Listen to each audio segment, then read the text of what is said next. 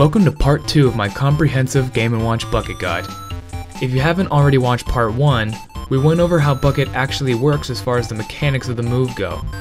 In this part, we will be going over competitive tips and tricks and how to use the bucket effectively as well as play effectively against it.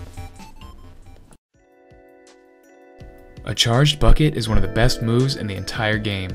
Fill a bucket with a few fireballs and suddenly you went from low tier to a better version of Ryu, where one mistake equals swift death at 50% or less. Remember, even a minimum bucket is a deadly 2-frame option with power on par with a standard smash attack, so keep that in mind when playing the Fox, Robin, or Mega Man matchup.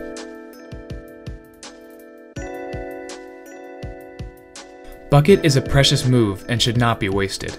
Try to set it up instead. You can true combo into bucket from down throw at low to mid percents, and out of a space jab at almost any percent depending on rage and the opponent's weight. It must be spaced to the very tip of your jab, as that is the hitbox that does the most hit stun. If not, your opponent will be able to power shield your bucket.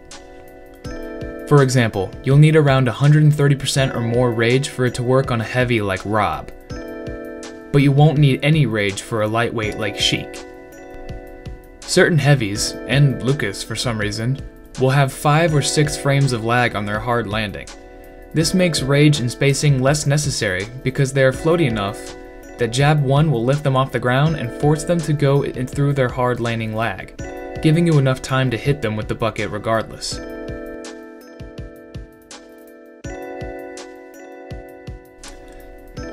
Don't forget, since this setup is for higher percents anyway, if you wanted to, you could simply wait out the power shield window after the jab and break their shield provided the bucket is strong enough.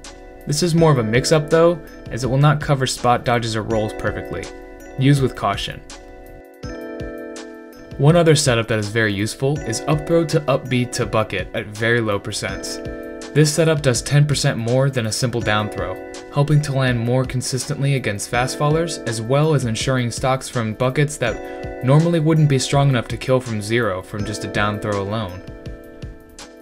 Of course, since bucket is so fast, it can be used as an out of shield option. Game & Watch's jump squat is 5 frames, so it'll take a minimum of 7 frames to get bucket out of shield. For reference, that is as fast as Sheik's Nair out of shield.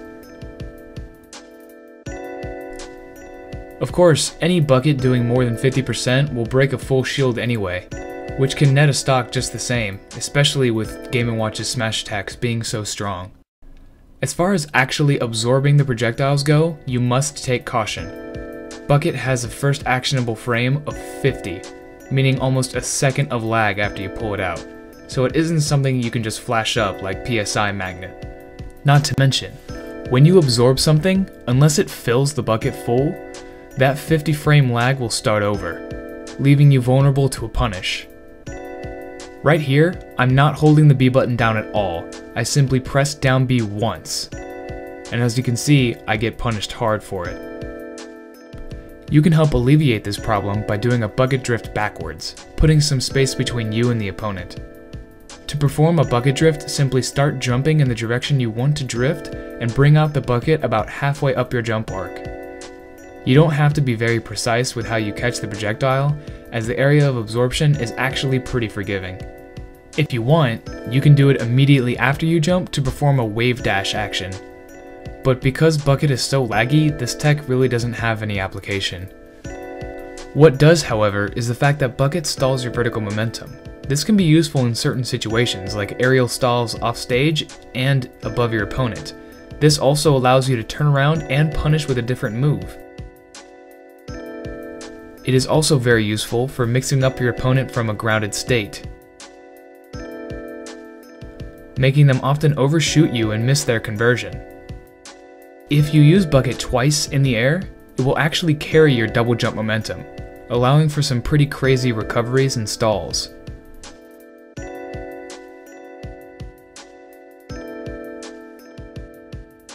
As well as some semi-useless under the stage shenanigans.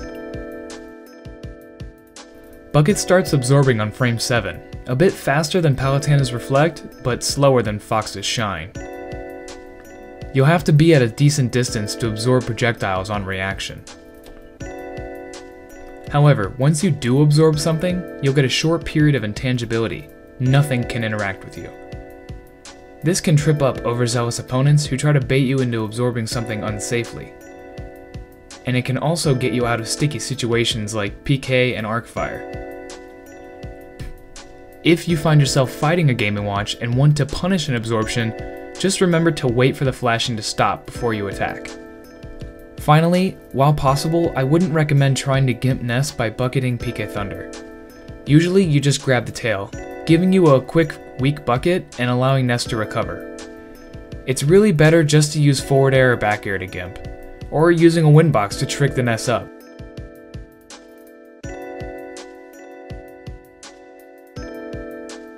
If you must steal his recovery, maybe for style or desperation purposes, then I recommend going underneath Ness, as the tail will be out of your way. This could get you killed, however, as the lag from absorbing could cause you to fall into the blast zone, but still, it is pretty funny. Alright, and with that concludes my guide on the ins and outs of Game & Watch's Oil Panic. I hope you learned a thing or two. I know I sure did, labbing and researching for this video. If you have any questions on any guide I do or any suggestions for future ones, simply leave it in the comments or tweet me at this handle. It doesn't have to be character specific, and I do already have a couple ideas already. So stay tuned and thanks for watching, I'll see you later.